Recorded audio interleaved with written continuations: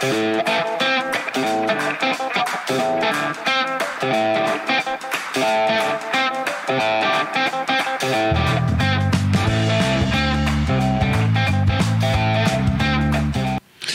everybody. We are back.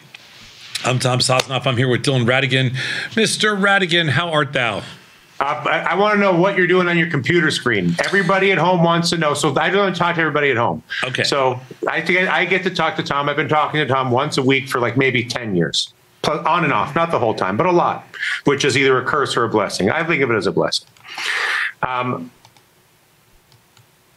Says lots of things, lots of things, lots of things. But he also does lots of things. And sometimes he's busy doing lots of things, and he's so content. He's like a child playing with his Legos. And you don't really even know what he's doing. He's just kind of hanging out there, a little click, a little, and then once in a while you hear a little bell ring. I am very much. To me, the trading screen is like a child playing with Legos. I mean, I know. I think you nailed it. Well, the Fed just came out with their, with the number and whatever that was. I have no idea. But I'm I'm just an opportunist, right? So you're just a Midwestern opportunist. I'm just a Midwestern opportunist. I bought some bonds, just scalped them on the Fed number. Took a couple ticks. And bought in some crude oil calls that we sold this morning, and just rolled down some calls in the spiders and the Qs to neutralize my delta. And other than that, wow, I don't think much. But all of your positions right now are more or less exploiting, I'm assuming, some version of volatility compression after the meeting, more than a direction of a bond or a stock. Yes, that would be a very honest and fair assumption. Yes, that's basically that's who I am. Like basically, you're like, maybe it'll go up, maybe it'll go down, but there's no way volatility doesn't come out on the other side of this meeting. Well, the funny thing is the NASDAQ, S&Ps are down 6, which is nothing. The NASDAQ's down 68, which is nothing.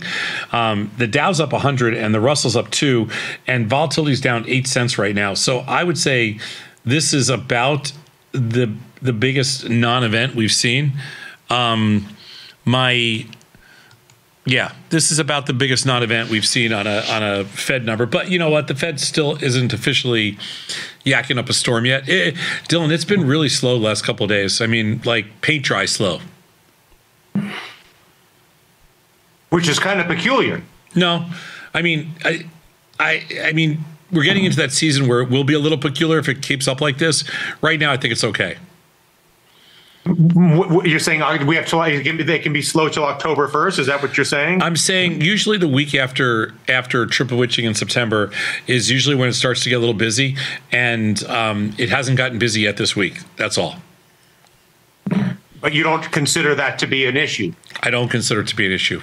I've been around the block too many times. It's never an issue. Every time I think that it's the end of the world as we know it or the end of the business as we know it, either one of the two, I'm wrong. So I've ended my end of the world messages as I used to give them. I remember on the trading floor, we were in the 1987 crash when basically I thought the entire industry was wiped out. And I remember coming into work the next day after the crash, or 2 days later, and standing in the pit going to the guy next to me, this is it for us. Like I was 30. It's been fun. Like, it's been fun. I go, it's been real, but this business is never coming back.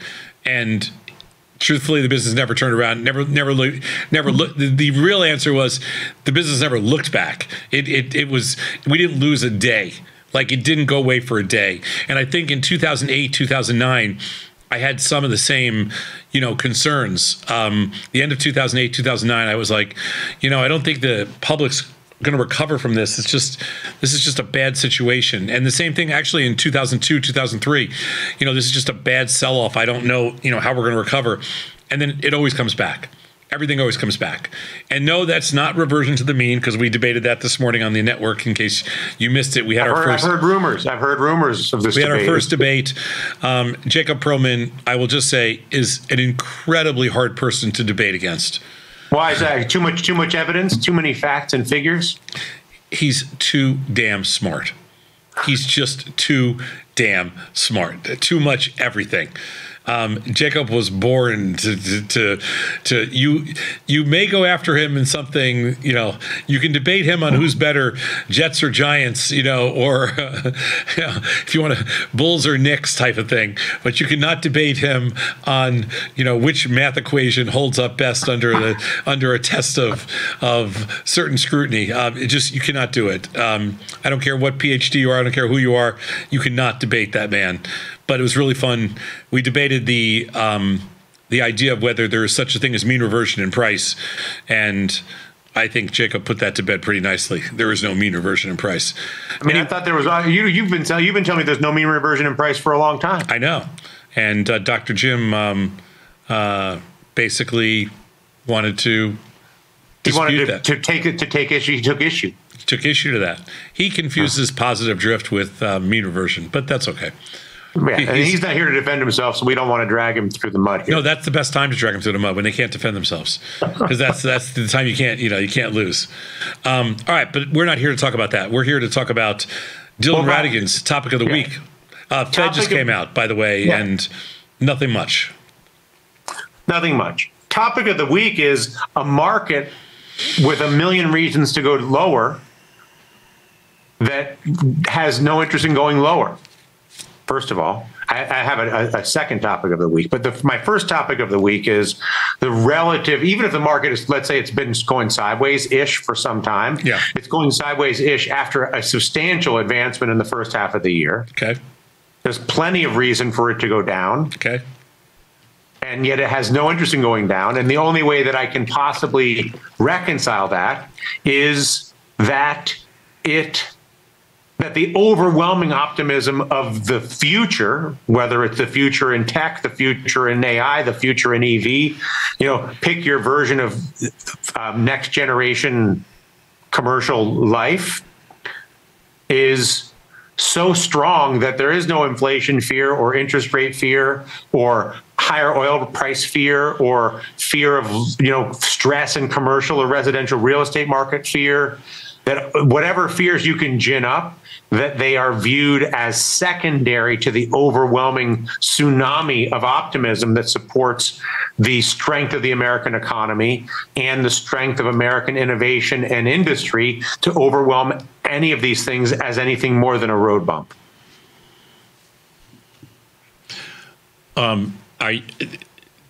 You're kind of asking me for some form of validation to your fundamental. I'm asking you whether you believe that the market, that have given the choice between the world's never-ending list of problems and risks, and given the list of all the beautiful, happy future things that are in the cooker, and then average price levels as the three components of the discussion, with the price level always being some reconciliation between those two.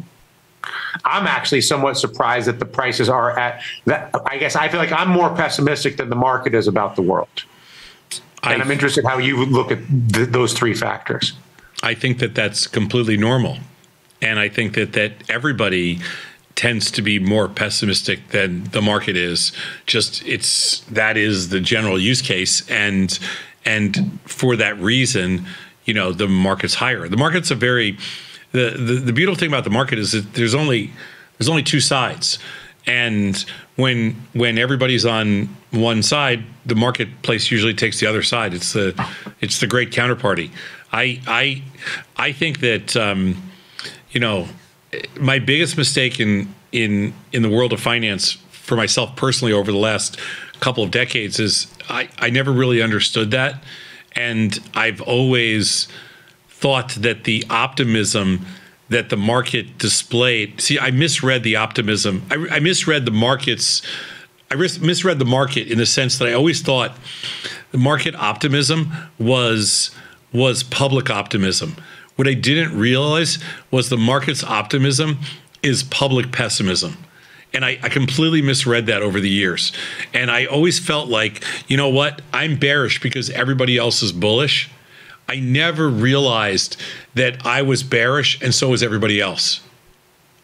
So I misread that. And I think the market, the market has every reason. Like when you look back at who we are, until somebody just dethrones us, I don't know that you're going to see anything that's too much different.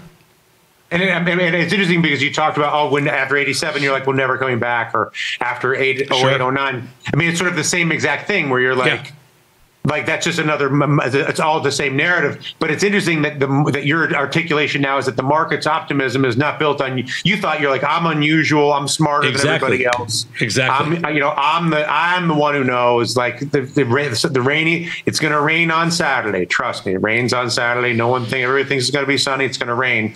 Meanwhile, everybody thinks it's going to rain. But if the public view is generally more pessimistic than the market's view, what's driving the market price? Is it the permanence of institutional capital, like from the pension funds and CalPERS and Blackstone and whatever, where they're like, listen, like we have a macroeconomic, we've allocated money to EVs, AI, whatever, streaming entertainment, lithium mines, whatever the macro assessment is, and we have $100 billion a quarter to invest from the teachers or the cops or the whatever, and we're buying stocks. I always thought the old adage of the market loves to ride the wall of worry, I always thought that meant that the market loved it when there was all this bad news, so it could just rally up, and it would rally up because, just on the basis of all this bad news. I never realized that the market loves to ride the wall of worry was really reflecting the consumer sentiment about the market, and not the market trying to reflect the fundamentals around us. The market, I believe the market it works the same way that like Amazon and Uber and Meta and all those crazy growth stocks worked. The market has the ability to look way ahead, way past any of us, and we are inherently much more skeptical, and our human nature is to be a non-believer, and it's to be a contrarian, and so the market's not actually riding a wall of worry at all. It's just taking the opposite side. It's the master counterparty, and it's just and we are just all part of the mass. I always thought the genius of my in the financial service space, my own genius was that I was never public. I never realized that I am public, and the market knows that. And the only thing that's kept me alive for 40 some odd years in the market is the fact that I'm a strategist. So I'm able to live on the stuff that falls through the cracks. I live on the grubs. And obviously you've made no bones. You've made your strategy very public. Yeah. You've made a business out of your strategy, which is volatility mean reverts. Yeah. And if you trade in liquid names with high implied volatility relative to itself with good pot odds, over time, you will beat the house, so to speak. Or you have a better chance than most. In spite of your own inability to pick market direction, even though there's only two directions. Like, it's absolutely amazing that we're wrong as much as we are, because you should be right at least half the time. There's not a lot of choices.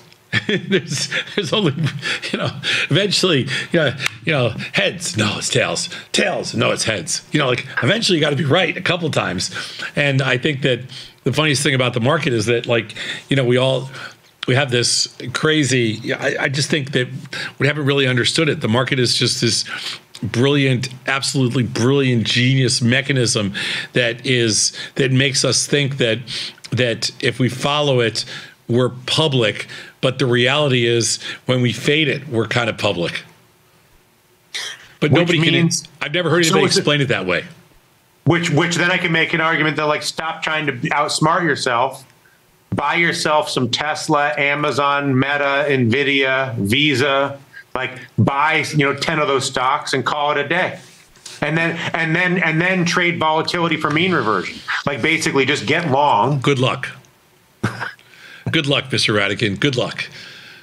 May the force be with you. But the obvious, you say that obviously because the probability that works is almost non-existent.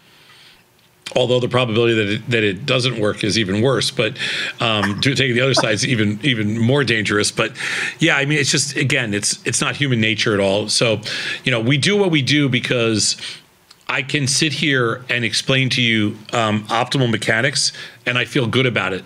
I can't sit here and explain to you that I feel good about telling you to do the opposite of what you actually think you should do. Whatever it is. Whatever it is. Whether it's George Costanza or the opposite of George Costanza. Exactly. They both could be losing strategies. Right. I can't tell you to buy the market because everything that you're looking at about what's going on in the world, like you just explained it, is bad. Hey, buy the market because everything is bad, or sell the market because everything is good. That is an extremely hard argument to make and to get people to actually buy into it. It is a lot easier to talk about mechanics, which is why Tasty is so popular. Because people want something they can control. Yeah, sure.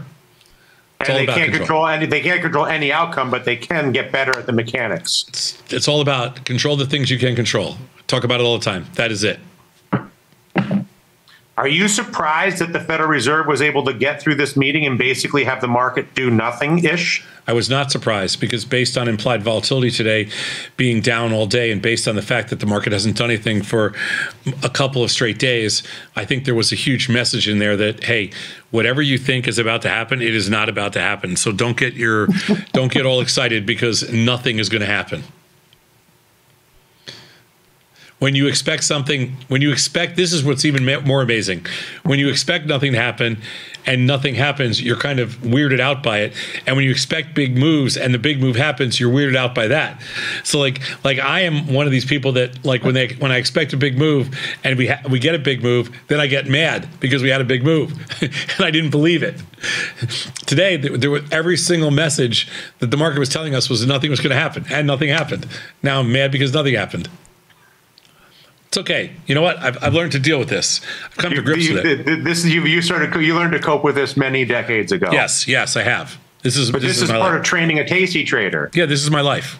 It seriously is. Is to get more comfortable with that aspect. Okay, onward we go. The labor situation is one of the many reasons, the reasons why the market should go lower. One, it's up way too much, way too fast. Inflation is oddly maybe under control, but maybe not. No one really knows. Real estate's got to be screwed, but it's not. Oil continuing to press up. It has to be hitting somebody somewhere, especially on the manufacturing side. And now you're running strikes. All these things. Is the private sector necessarily better at navigating all of the who's better basically at navigating all those disruptive factors, the private or the public sector? Who is better at navigating all the disruptive factors? Boy, that is a very interesting question. Well, I don't know. I'm not sure where you want to go with this, but on the surface, the first thing that comes to my mind is that it has to be the private sector, because I feel like the private sector is more efficient, and the private sector is measured by the private sector in a free market is measured very differently than government. Doesn't have to be efficient. Government can survive in an inefficient ecosystem, and they live in an inefficient ecosystem. They can survive in an inefficient ecosystem. They are not part of a free market. They're not true. It's not a true capitalist system. So I would assume that the private sector is more efficient for just because they live in a different world, and they have to be reasonably efficient in order for them to survive, to do business. I agree with that. next iteration of the question is, do labor unions make the private sector more efficient or less efficient?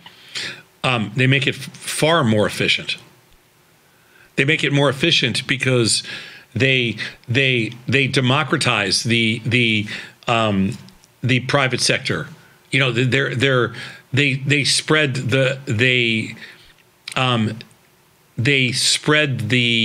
decision making over much greater territory.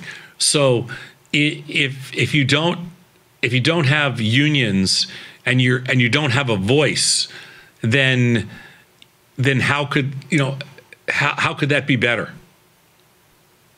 Well, I would say that if you're saying the private sector prioritizes adaptability, flexibility, and efficiency, part of adaptability, flexibility, and efficiency is the freedom to quickly hire more people and or fire more people. I don't have a problem with that. The efficiency to share compensation so that when the company makes more money, everybody makes more money. And when profits decline at the company, everybody makes less money. I don't fundamentally have a problem with any of that, but the concept of decision of who owns the decision making throughout the process and who has a voice is more valuable than all of that. So, because again, it democratizes the entire space, and I think that is the real key to capitalism working at its finest. The more decision makers, the more the system, the more decision makers, the more the system works. That's all it is. If you limit the decision making to a group of too few, it is the group is subject to manipulation and corruption, where if it's on a broader scale, there's less likelihood. So let's go with your thesis, which I can see the logic, which is that when you have labor, when you have organized labor, you have a more diverse, you have a broader number of stakeholders at the decision-making table, which makes for better decisions. Yes. Those better decisions with those stakeholders frequently come at the expense of flexibility, and we're saying flexibility is one of the prime assets of the private sector. Yeah, I would be careful that you don't confuse flexibility with let me think of a better word. I'm not so sure flexibility is. Well, you're saying efficiency. I'm saying flexibility is part of efficiency as a subset, but I can use efficiency. Maybe it's fairness. Yeah, fairness. Well, no, fairness is different. Because I would argue like fairness provides a lot of guarantees for labor, provides a lot of safety for labor, provides a lot of opportunity, educational support, all these things. But in providing all of those things, that you diminish the ability for the 10 people and the 10 individuals that own the company to make the most efficient decisions, because the decisions that are made in the interest of people, which I'm actually in support of, personally. Yeah, me too. But that making decisions in favor of people and the people's well-being is sometimes at odds with the bottom line, the bottom line economics of the business. You know, Tesla is a non-union automaker, right? Yeah. Tesla's the most innovative auto company in the world, right? It's just a matter of time. And when that time comes, Tesla will not be as innovative anymore. I don't know that that's the case. There's no relationship between innovation and unions. That's a ridiculous. That's the question. That's a ridiculous. That makes zero sense. It absolutely. I'm not saying I agree with it. Again, I'm not. That makes zero sense. To say it doesn't make sense is preposterous. Of course, it makes sense. It makes zero sense. There's no possible relationship between the two, other than if you are in a growth company and you want the ability, and you don't know how many employees you're going to need, and you don't want to carry a huge burden of benefits and pension and labor guarantees for a company, that it makes more sense to pay a higher hourly rate for non-union jobs that you can then have the flexibility to see how the business grows than immediately to inherit the burden of the union contract when you're starting a new company. Okay. Well, and it's that new company, those new businesses are the ones that tend to be the most innovative. Because they have the incentive to do so, because there isn't the guarantee doesn't exist. Yeah, I'm not going to give you the counselor. I'm not going to give you that innovation dies with unions. I'm not giving you that. I think there's a gray area between size of companies. There's a lot of stuff that goes with that. And so, no, I'm not going to give you that. So we're going to have to disagree, because I actually believe that the protections for workers are more valuable than whatever the cost of innovation is. But I don't see how you can argue that the private sector is more innovative and more efficient. And a component of that innovation and efficiency is managing the burn rate at the beginning and having the flexibility to staff against the outcome. And that the ability to manage that at the beginning and staff against the outcome is directly impeded by unions. I don't think that's the case, but I'm not going to, I don't have any, Why do you not think that's the case? Because I don't think it is, because I think there's probably just as many amazing, innovative ideas that happen because a company, because a company doesn't,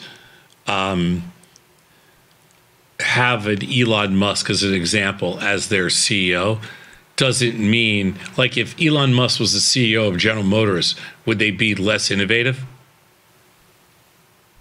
Probably not.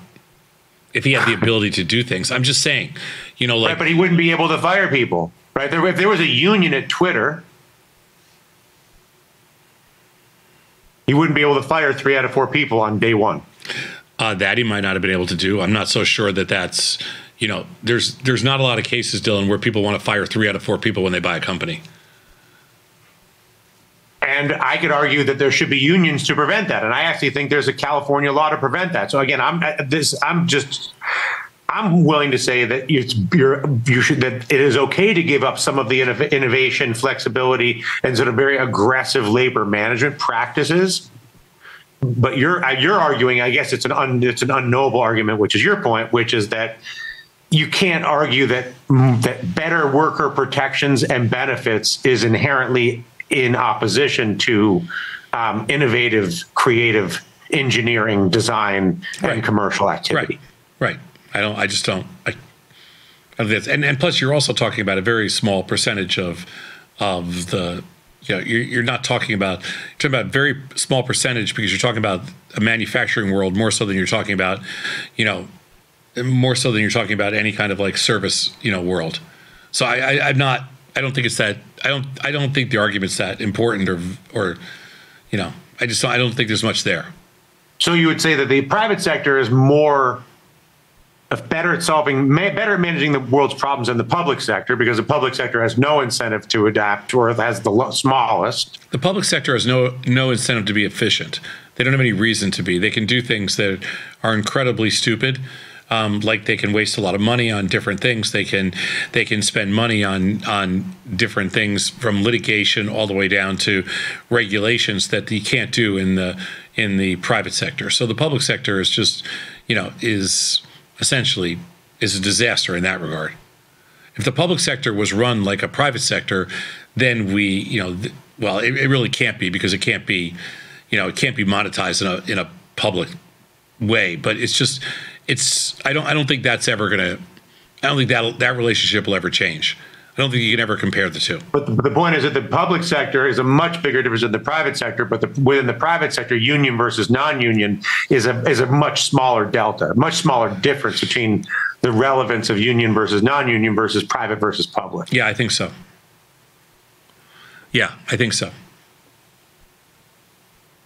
did GM like whether or the writer's strike? Like, does the content get better? Do the cars get better if the union gets what they want in their demands? Is it relevant to the product, or is it really more just a matter of fairness of a dispute over, who gets which pile of cookies, and it's not really that relevant to the final product, at least not in the short term? I mean, it kind of depends. I think there are situations where, on the one hand, you would like to have people that have been vetted. And so I think there are situations where you can bring up, like if I was having somebody that was doing electrical work, potentially in my building or plumbing or something like that, I think, and there's lots of other examples, but I think there is a certain level of vetting and expertise and mentoring that probably is pretty valuable, as opposed to just, freelancers and anybody doing whatever they say they're capable of doing. So yeah, I do think there is added value. Yeah, for sure. From the union side, you're saying, just in terms of having a better product in the form of a more consistent I think writer, builder, whatever, electrician, builder. Yeah, exactly.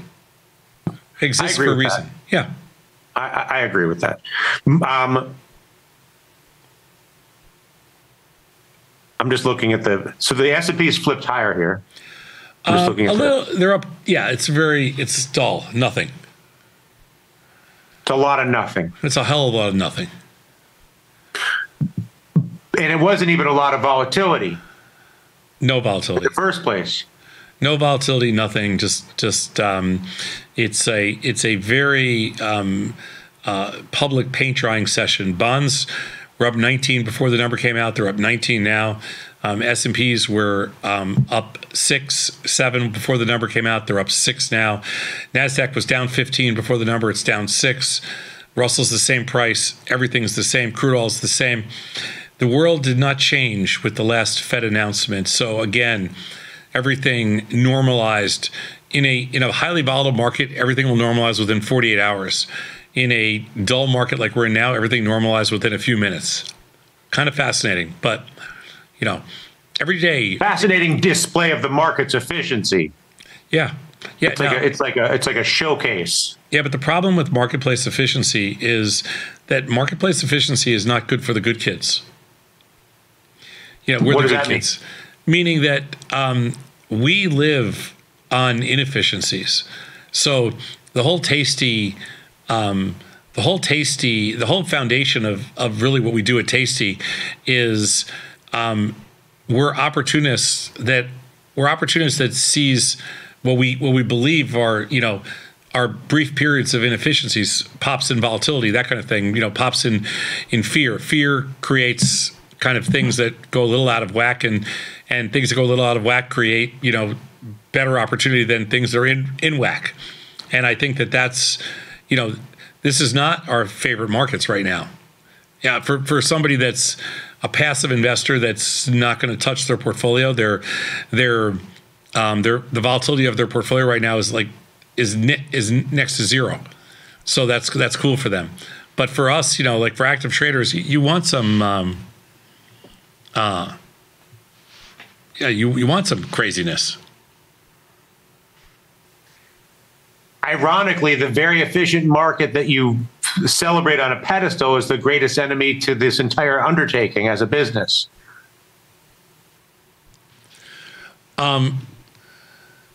Yeah. I mean, why do you believe that AI will never be able to create a market algorithm that outperforms? I don't believe AI will be able to create anything that outperforms, because AI can only be as good as the friends the average of the friends that it keeps, which means that to me, AI will always be the average of the inputs, and in order to be an outlier, you can't be inputted, if that makes sense. Meaning that AI could possibly help to run Ford, but AI could never create Tesla. And so if you want to talk about the future of capitalism and, outliers and everything else, the brilliance of Tesla and Meta and Google and everything else is that there is no circumstance where any of those could ever be created from AI. And that's, I think. But couldn't AI do a level of back testing that's never been done before, and looking for variable weightings in whatever the upstream, data set is? No, because it requires inputs that they just don't. That again, you can never be of whatever its subset is, of whatever its user group is. It can never be outside of that. It's not capable of it. It only knows what it knows. And so it can't know what's like. That's why AI to me doesn't scare me at all. I don't even think about it. Like today, Vanetta did a piece this morning, talked about, is the next CEO you have of your company going to be, just a bot? Is it an AI machine? They're like, why do you need a real CEO? You can just have, AI, and your operational person can be all AI. And I agree, your operational person could be AI, but who wants an operational CEO? What you want is a visionary. And who is that visionary? It's not AI, which it can't be any better than what it knows. So I don't really, AI doesn't have the same impact on me as it has on others. In terms of its relevance, in terms of its AI, in your opinion, offers no deep insights. It simply offers expedited operation. Yeah, it offers a very efficient. It offers a very efficient operation without emotion. So it offers you the ability to execute without all the troubling aspects of emotion. And for some people and businesses, that's a really good thing because it takes out all the craziness. For other things, if you want your business to be an outlier, then you have a really difficult situation because it won't happen. If you want a visionary, it won't happen. If you want an outlier, it won't happen. You are basically trapped into some, into some known model, and that's it. That's why. What if I just want market outperformance? Well, it's hard to say. You're going to need. You're going to need some external factor you're going to need something external that has to push you to that level. So, like in the world of like finance, the example would be at a brokerage firm, AI can help build, a great operational structure at a financial service firm. But if you want market outperformance, you're going to have some event that creates market activity that you can't control. Again, it gets back to the whole argument we had last week, or discussion we had last week, and I have all the time about things you can control versus things you can't control.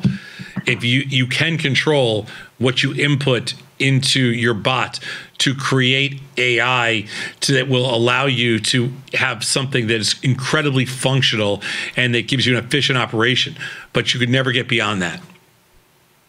Mm-hmm. Are you doing anything with oil in this recent advancement in oil? Does it mean anything to you? Yeah, I'm short it. I'm short. And now do you suddenly feel public being short oil? I don't really feel public being short oil, but I'm short it.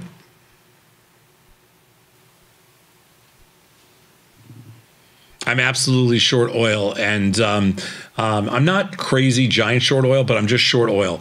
And I think it's the right play here based on price extreme. I'm not taking any fundamental, any crap from I'm not even listing other traders or anything like that. You don't want to talk about the Saudi Arabians or the French or the weather in South America. I don't give a rat's ass about the Saudi Arabians or the weather in South America or anything anywhere or some oil well or a backroom deal in Vienna. I don't care. Russians? Nope. Just all based on price. I've been selling it, and I've been covering. I just covered it actually. Just covered one of my positions just when the number came out. Every rally we've been selling, every sell-off we've been buying it back. It's just a trade. All right. When you look at oil right now, it's one of the few underlyings that's actually moving around. So I'm trading it because I'm a little bit desperate for something to trade. What else are you trading in your desperation? Oh boy, trading a lot of bonds. Trading oil, bonds, in the futures world. I'm trading oil, bonds, Japanese yen, yield curve, and Russell Nasdaq. Those are my biggest positions. Today everything's okay, but lately it's been kind of just every day's been up and down. One day you make, next day you lose. It's been pretty much very cyclical. And then in the equity world, I'm just trading a ton of underlyings, but my positions are all relatively delta neutral. Like today, I put on 13 trades, most of them from our customers. I love our customers. You like them, and why would you put on a customer's trade? Because they gave me an idea, so I did it. I just need people to give me ideas. If people gave me ideas all day long, I would put on 100 trades a day. Really? Yeah, because as long as you understand our mechanics, I'm indifferent to the concept of trading. Is I just have to find underlyings to trade. And so if somebody can find a place that has anything on the edge of it where you can put your mechanics into work, you'll take a shot. 100%. As long as it's basically because you're like, no one knows anyway. Exactly. So as long as I have some sort of mechanical qualification, it's as good a shot as anything. Exactly. That's think about this. That's what every high frequency firm does. I'm just a little tiny player in that world. I mean, if you're the counterparty, if you're a market maker, that's what your life is. I've spent 40 years of my life doing that. Whatever you want to do, I'll do the opposite. So I don't care. As long as there's a little tiny bit of edge, I'll do the opposite.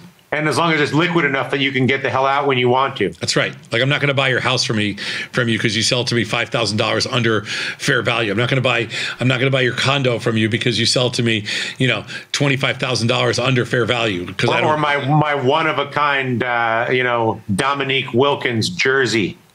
Well, that I might because I like Dominique. Okay, but that's different. That was emotional. That's not financial. It's one of my favorite players. Just so you know. Well, I listen. Who brought him up? Well, obviously, he has an impact on both of us. But yes, he was the greatest. Anyway, and also, speaking of greatness, have you been watching Deion Sanders in Colorado? Yeah, sure. Don't you think he's just doing great? Well, I think it's a fascinating story about superstardom because I'm one of these people that argue there's certain things in the world that you can't that you can't put a number on. And I try to argue this in business all the time. There are certain people, there are certain superstars, there's certain talent that you just you can't make a market. Like Elon Musk is one of these people. Just as an example, you could talk about Dion, you can talk about Elon, you can talk about there's no number. There's no number. What's he worth? It turns out, what's Elon worth to the economy of Texas? What's Dion worth to the economy of college football and college football, Colorado, University of Colorado. Is it $5 billion? Is it $10 billion? They pay this guy what, $20 million a year, $10 million a year, whatever it is, some crappy number. It's the old, LeBron thing, the same thing, to what's he worth to the city of Cleveland? What was Michael Jordan worth to Chicago?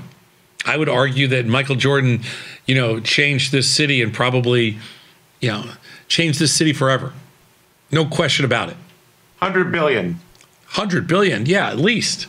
Easy. And we paid him nothing.